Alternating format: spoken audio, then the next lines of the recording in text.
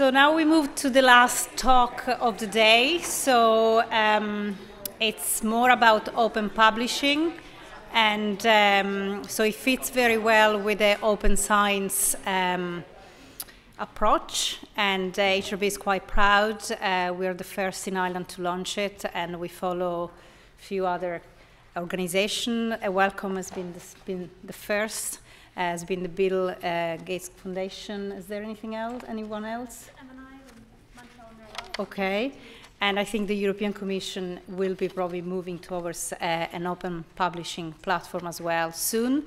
So HRB has been working with Holly. Holly is the so it's part of the policy team in F1000, and so F1000 is definitely leading the way in that open publishing, and she's been working with HRB for some months, yes. So we launch end of October for Open Access Week, and she's going to tell you everything about HRB Open Research. Okay. Yes, so my name's Holly. I work as part of the strategy team at F1000, and right now my focus is on the HRB Open Research Publishing Platform, which is due to launch in the first quarter of 2018. For those of you who aren't quite familiar with HRB Open Research, it's a publishing platform where HRB-funded researchers can publish any research they feel that's worth sharing in an open way. And this includes traditional research articles, as well as less traditional ones like study protocols, null or negative results, as well as data papers, amongst many others. And in order to understand why the HRB has established this platform, it really helps to understand the current culture surrounding research dissemination. Publications are an important part of scientific research, as was raised already this morning. They promote the dissemination of results, and which, in an ideal world, it leads to the progress of science by the application of discoveries, reuse of findings, and the replication of research. Publications have also become the currency by which researchers are evaluated. The limitation is that the current mechanisms for recruitment, career progression, and access to research funding are often based on the journal in which a paper is published, rather than the intrinsic value of the research itself. And this is further complicated by the fact that time from submission of a paper to its actual publication is typically on the scale of months or even years, and is often accompanied by both publication and editorial bias, which plays into research waste and what's been coined the reproducibility crisis. And when we think of these limitations in terms of health research and the work that you are all doing, the stakes are extremely high. A failure to publicly disclose all results, including the underlying data, in a timely manner could very well expose patients to unnecessary research, engender misinformation, and skew priorities in health research. But there is some good news. Much like science is self-correcting, we are actually seeing a shift in this culture. Leaders, such as funders, the Wellcome Trust, Bill and Melinda Gates Foundation, have emerged, and they're using open access and open data policies to really drive this change. They're also taking advantage of new innovations, such as these open research publishing platforms. And the HRB is really no exception here. Recently, the HRB has signed the DORA Agreement, which is a pledge to end the use of the journal impact factor when evaluating researchers, research groups, or even institutions.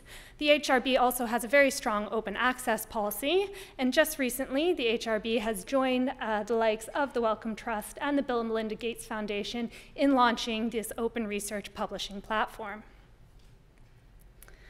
And so this platform was really designed to help the HRB and their grantees explore the benefits of open publishing. And these benefits include increasing the speed of dissemination, introducing transparency into the peer review process, supporting reproducibility, and moving away from tainted metrics such as the impact factor. To this end, HRB Open Research uses a fairly unique open post-publication peer review system combined with an open data policy. And this model was originally developed and designed on our own brand platform, F1000 Research. And it was designed to address some of the pain points associated with traditional publishing, namely delays, editorial bias, and waste. And it looks a little something like this. And what it means that When an article or piece is submitted, we do a quick internal hygiene check. We don't have editors who are judging the paper based on impact or novelty, but instead we're checking that the article meets the standards demanded by the community. We're asking questions like, for a medical article, does it have the ethical approval required? We're checking to ensure that the article adheres to any applicable reporting guidelines, such as the CARE guidelines for case reports, consort guidelines for clinical trials, and most importantly, we're checking to see whether the data underlying the results has been made available.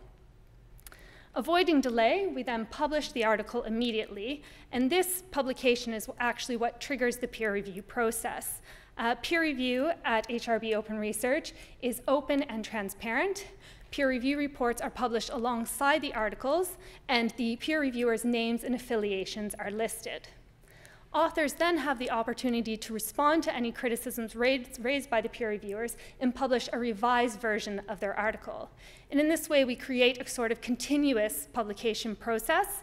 And because nothing is ever removed, it means that as readers, you can see the full history of an article, as well as the whole conversation between the peer reviewers and the authors. And to really illustrate this process, because HRB Open Research actually won't publish its first articles into next year, I thought we could spend the next few minutes talking about a similar initiative, Welcome Open Research, which was launched by the Wellcome Trust just 1 year ago. And this Welcome Open Research uses the same model that will be used on HRB Open Research. And what you're looking at here is a study protocol published by Rebecca Slater and colleagues on Welcome Open Research. And the real meat of this slide is in the peer review box on the right-hand side. And as I mentioned, you can see that the peer reviewers' names and affiliations are listed. We also ask that peer reviewers assign a status to the article when they've completed peer review. They have 3 statuses from which they can choose. The first status is symbolized by the green check mark, of which you can see 2 here. And this is the approved status. And this means that the peer reviewers found the article to be scientifically sound and are happy with it in its current format. The second status from which peer reviewers can choose is symbolized by the green question mark, the one you can see here, and that is approved with reservations. And this is reserved for papers where peer reviewers have found some flaws, but they feel that these flaws could be addressed by the authors in revising the article and publishing a new version. The last status which is available and not shown here is the not approved status, and this is symbolized suitably by a big red X. And this is reserved for papers where the peer reviewers have found fundamental flaws in the work that seriously undermine the results or conclusions. The peer review status for readers is also clearly labeled in the title, as you can see here, so that when you're actually browsing the page, you know exactly where it's at in the peer review process. In addition to choosing a status, we also ask that the peer reviewers provide a detailed report summarizing the status they selected and why they selected it. And this report is published at the bottom of the paper so that both the authors and readers can see it. Authors then have a chance to respond to the referees, and they can do so by revising the paper. And when they do so, we also ask that they submit a summary of the changes that have been made in the revised paper so that it's clear both to peer reviewers and readers what exactly has been changed from the first version to the next. Each article on Welcome Open Research is also accompanied by article-level metrics. In addition to view and download counts, we also use alternative metrics, and these include things like how many times the paper has been mentioned on social media. And as you can see, now that this paper is starting to get a little older, it has 2 citations as well from papers in PubMed. And if we move away from the article level metrics and look at Welcome Open Research as a whole, in its first year, we found that Welcome Open Research was the 5th most popular title by volume amongst Wellcome-funded researchers. And so this really gives us something to aim for with HRB Open Research to see if we can do as well, if not better. And if we delve a bit deeper into those numbers, Welcome Open Research published 142 articles this year, and there was 166 data sets linked to these articles in our recommended repositories. Perhaps the most impressive speed thus far, though, is the most impressive aspect thus far is the speed. The mean time from submission to publication of the first referee report and second referee report were 14 days and 25 days respectively. And this is extremely quick when you compare it to the traditional peer review system. And so if we go back to thinking about HRB open research, it begs an important question. Why should HRB funded researchers publish here? Immediate publication means your results can be shared without delay. HRB Open Research will also publish a variety of article types, meaning that we can publish all your research outputs. So there's no reason for things to be relegated to a hard drive or worse, a waste bin. You'll be happy to know that HRB Open Research also fulfills HRB's open access requirements. Publication of the underlying data also facilitates the reanalysis, reuse, and replication, which improves research reproducibility. We also open up what typically takes place behind closed doors. Authors, not editors, are choosing when and what they want to publish, and the peer review is open and transparent, meaning that you also give credit to peer reviewers. And lastly, publishing on HRB Open Research is easy, as the costs are directly covered by the HRB. And since we've been talking about fairness today, I thought we should touch on this as well. It's important to mention that HRB Open Research itself is not a data publisher. But while we're not a data publisher, we will actually support the FAIR principles using our data policy, and more specifically by our recommendations for data repositories and their requirements, as well as our best practices for authors. In order to host data linked to an HRB research article, we require that repositories assign a globally unique persistent identifier, and where it is safe to do so, that the data sets be completely open. We also require that repositories hosting data linked to HRB Open Research articles provide appropriate metadata about the data set in both human-readable and machine-readable forms, such as the DataCite metadata schema. And this data must be accessible for both search and retrieval. And to increase both accessibility and reusability, we also ask that authors adhere to some best practices when they're preparing their data for deposition in a data repository. An example of this includes that we request that authors use non-proprietary file formats, such as CSV files in place of Excel files.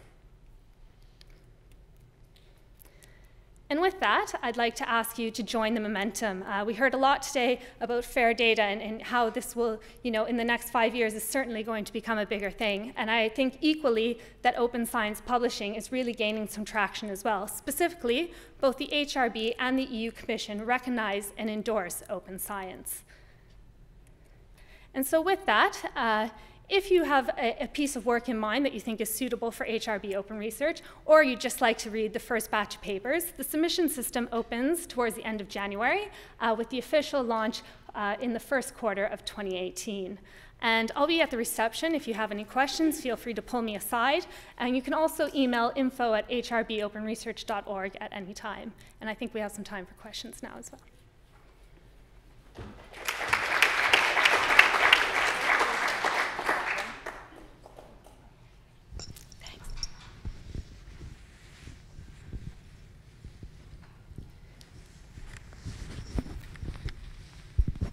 Thanks. So I think you may have mentioned it, maybe I missed it, but so the journal is going to be indexed, and so people can find studies through PubMed and so on. Is that right? Yes, our plan is to be indexed in PubMed, but with PubMed you actually need to have 25 articles published before you can make an application for indexing.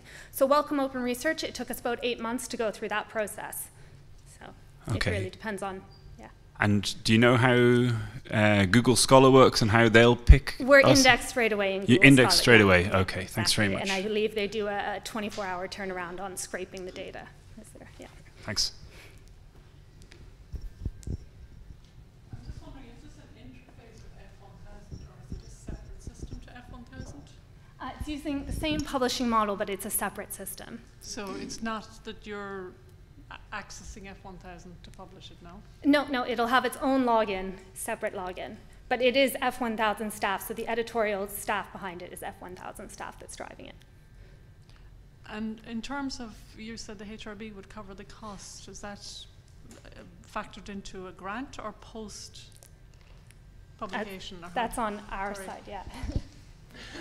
Hi, we went through an open competitive public procurement procedure for this. So we laid out the model that we wanted to follow and left it open for people to apply. We like the model that F1000 have, and we see how it works elsewhere. So we're delighted that we were able to appoint them in the end.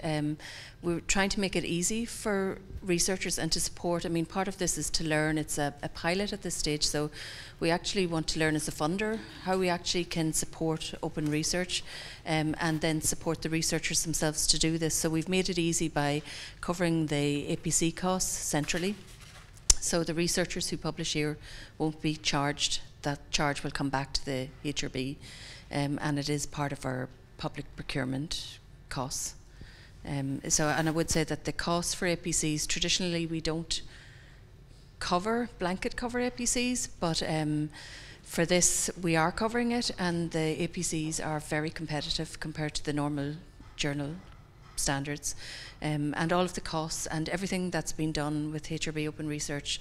There's an extensive list of FAQs that we've been through, and it'll tell you exactly, you know, how much things are costing us, what we're paying for what we're doing, what F1000 are doing, and the tender documents even there as well. And we will only cover the cost of HRB funded, or articles coming from HRB funded research or HRB funded researchers?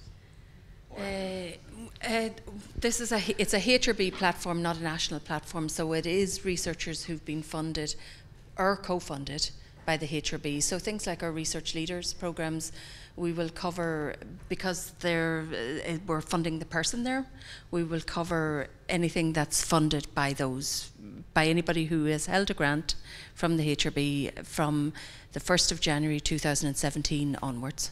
So if you had an active grant in those days, we will fund your research publications.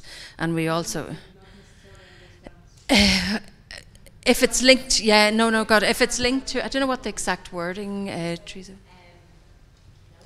Yeah, so it's anyone who's held an active HRB grant as or from the 1st of January 2017, and that's, if that, yeah, I suppose you can hear me rather than shouting.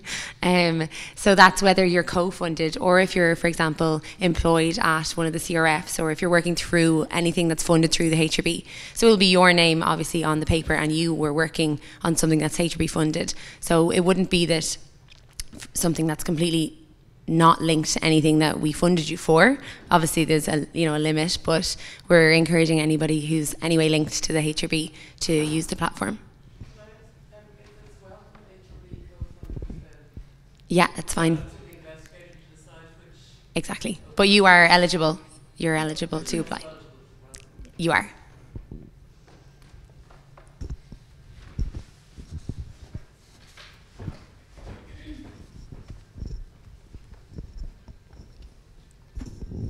Again, a bit like this morning with the FAIR principles, I think this is a really laudable initiative, and I quite like the idea that the HRB are going to move away from the assessment of journal impact factors as the only criteria possibly for indicating how good someone's research actually is. The question I have for you is that universities haven't subscribed to moving away from journal impact factors as a criteria for promotion within universities. And one of your colleagues came to present to us at the Irish Longitudinal Study of Ageing, and we spoke to him about some of the reservations that we had and some of the enthusiasm we had for the system. And what we were trying to get the sense of was, where in the packing order, for example, with the Wellcome Trust Open Online Publishing, how far down the list was the Wellcome Trust publication? So did they go to all of the big journals first, and if they got refusals, then it became Wellcome Trust?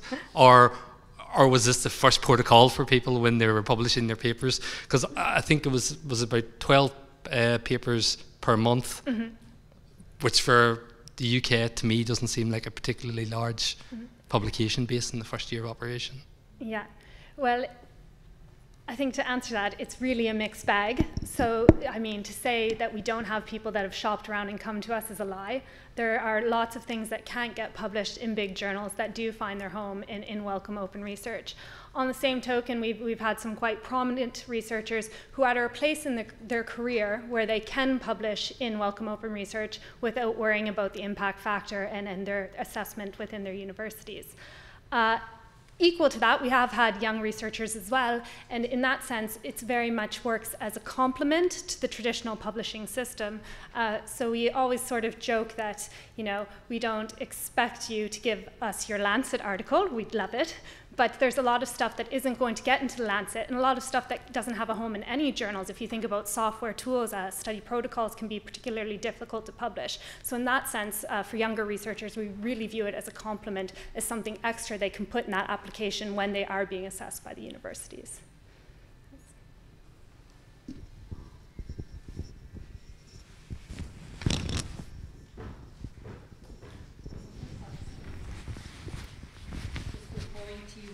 About impact factor. Generally, HRB has not been too much linked to impact factor, and we're trying to, especially now with officially signing to DORA, we're trying to look beyond just impact factor citation, is trying to look more at what impact the research is making in terms of contribution. It's not easy, it's more qualitative assessment, and I know you were part of the merging investigator, so there was more work. So I know there is sometimes some complaints by investigators, like there is more work in the application, but we're trying to look at other ways we can, especially because HRB fund quite a lot in trying to influence policy and practice, is not necessary all peer review publications. So we're trying to open up, and we accept. We've been more explicit as well in citation or open data and other type of dissemination that is not just publications. It may be useful in the sense, in the HRB Emerging Investigator Award, one of the early criteria is please list your most impactful. And I think people sometimes confuse impactful with being published in a peer-reviewed journal. No, the impactful is more on the knowledge advancement contribution. The impact then is sometimes about the definition, but yeah, we're trying to change. And regarding the institutions, yes, it's a big change that will take time, I think. So we recently had Dr. Conor O'Carroll, who has been chairing two of the working group of the Open Science Policy Platform. One is on skills and education, and the other one is about reward, and is about all the skills all individuals, not just PhD students, but even leaders and professors need to learn about the new open science practices. But as well, on the other side, yes, there is a way funders can push some of this open science, but there is the other side in which the researcher needs to be recipient, but the institution needs to change. And will take time. It's a big cultural shift, and that's the reason we are here just openly discussing. But yes, from the institution perspective, just to not look at the impact factor, it's a big cultural shift. Yeah, will be eventually. I feel like I have to say this at the end of everything, but the Commissioner are going to bring out a report early next year, which will look at all of the open science policy platforms, working groups, including the skills, rewards, and recommendations that link into next generation metrics. And they're actively looking at the metrics they will use for FP9 and how they will look at openness and rewards and incentives for researchers. So it is a real thing. It's not just anymore something that people sign up to a declaration and then do nothing about. Something is actually going to happen in this space.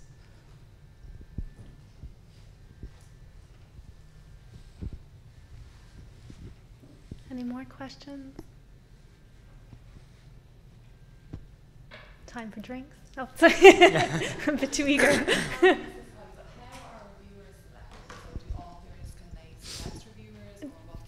Exactly. It's very similar to the traditional system. So we have what we call an author-led model. So we do ask when you submit your paper that you suggest to us 5 peer reviewers that you think would be suitable. We then take that and we do our own conflict of interest checks and expertise checks. And if we deem the peer reviewer that you suggested to be suitable, we then take care of the invitations and the actual communication. So it's not you on your own sort of emailing reviewers. We do that invited process on your behalf. 2. So So we always invite 3, but yeah, we'll 2 peer review reports, and we consider peer review complete. Both of whom are, all of whom are nominated by the author? Yes. Yes. That's very different from traditional journals. Yeah. So yeah, all 5 nominated by the authors. We also have a peer reviewer tool that basically text mines your paper and will suggest people to you as well. So in case you actually can't think of anyone or don't know anyone suitable, but we do also always ask that you approve the suggestions. So, yeah. I've said a little bit just in terms of accepting suggested reviewers.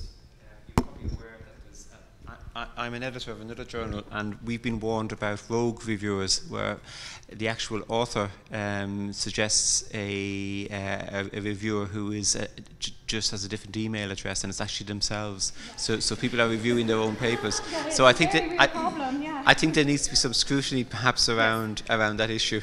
We actually verify emails, so we require institutional email addresses that we have an in-house team that verifies those emails. Yeah, no, because this is a real problem. But I suppose the other thing is that it could be a valid email. It could be the person who's in the office next door who's reviewing the thing. So I suppose that would be one of my concerns about using suggested reviewers all the time.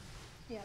I think that's where declaration of interest and competing interests come in. I mean, you're always going to have a case where you can't totally police it, but by making the peer reviews transparent, we think that you lessen that, sort of deviance. You also, it means it can be reported easier, and to be honest, on F1000 research, we have had a case where it's been reported by actually a reader that says, I see the author list, I see the referee's name, and I know for a fact that there's competing interests that have not been declared here. And we're able then to follow that up and actually go to the referee and say, you need to declare these competing interests. It needs to be made transparent to everyone. So, yeah.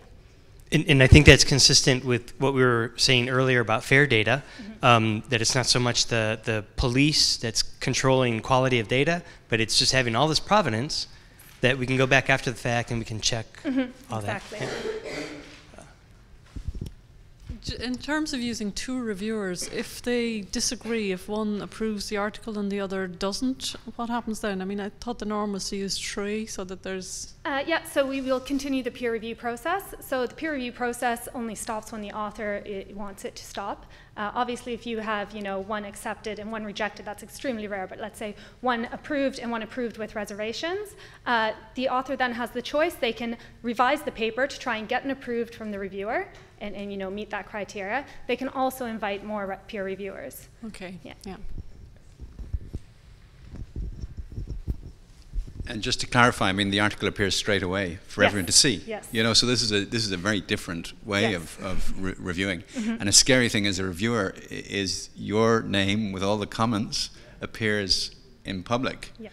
Not just for the article authors to see, but for the community to see. And if you've missed something, it's quite scary, because you kind of say, that's my reputation there. So I think there's a hesitation sometimes in accepting open reviewed articles for that reason. Certainly. Is there a facility as well for the community to comment and the author to reply and revise the article? Yeah, so we have a comment system. So it's a bit like plus one kind of Exactly, we system. have a comment system for anyone in the scientific community to comment on the articles, and then authors are notified when a comment's received on their article. And we have seen a few articles on F1000 research where the comments have led to major revisions, and cases where peer reviewers have actually missed things, and people commenting have actually been able to point that out, and it's actually made the paper better as a whole. So even though the peer reviewer did miss something, because they made their peer review open and transparent, it was more easy for someone to point out, and in that way, you're always improving the paper, which really is the end goal of the whole system. I think it's very well conditioned. Does the review process keep going then, forever? It could, yeah. No, it could. Technically, we put no limitations on how many reviewers the author wants to invite. Obviously, if it's past peer review or failed peer review, we do stress to the author that you don't want to sort of wear down resources, and you know, we can give our expertise as far as that goes, but technically you could keep inviting peer reviewers if you wanted.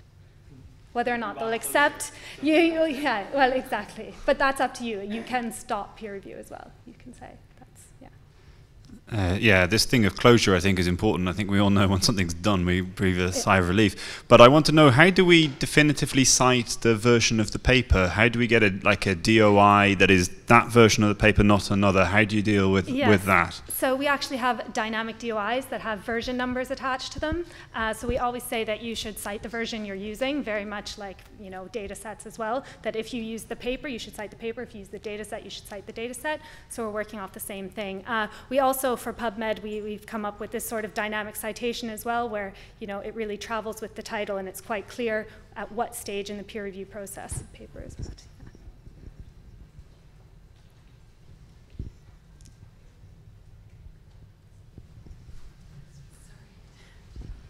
Just somebody asked about the EU model. There will be a tender put out by the Commission probably the beginning of January, but they have allocated a budget of 6.4 million to actually develop a European platform which will follow the same approach: open peer review, open publication, citable data, inviting negative papers, all of those kind of things. Exact same model.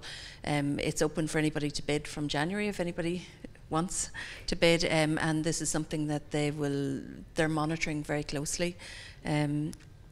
So just to urge you to actually engage with this, to look at, you know, what we put up online, because all of the questions are there, and the fact that we're doing this to support you. So to bring it back to the data side of things, really, that you can publish your data sets, there are data notes online. We will advise you, when I say we, F1000 as our service providers, will, if you're not sure about whether your data should be published or how it should be published, F1000 will advise you on how to do this. So, you know, the support's there to actually help you operationalize some of the things that we were talking about this morning.